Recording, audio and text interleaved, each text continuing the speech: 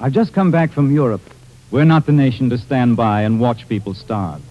And we're able to help them partly because there was such a man as Mark Carlton. We're going to tell you his story in a moment. It's about a Middle Western farm boy who wandered far from home. As far, in fact, as the Volga River Valley in Russia, where he made a great discovery. And where he probably heard the familiar song which Igor Gorin sings for us now, OCCHI CHERNYA. We call it Dark Eyes.